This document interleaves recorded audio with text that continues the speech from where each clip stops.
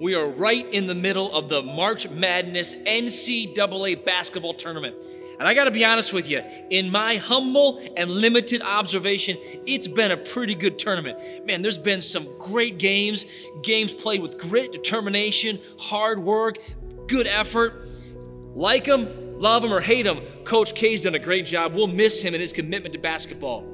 But one thing I've noticed about the NCAA tournament is inside these games, there are times that there are teams who against all odds, who against overwhelming conflict, through hard work and determination, they win games that they shouldn't on paper win. These are games that they have, in a sense, no business winning. They've come from behind, they've overtaken teams that were from much larger schools, and sometimes they're even called Cinderella teams.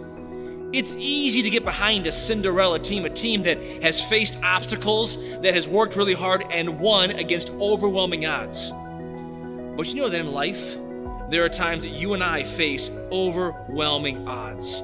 Opposition that on paper should overwhelm us and overtake us. And the Bible tells us that with men, these things are impossible, but with God, all things are possible. With God, there is no mountain that He can't enable us to go over.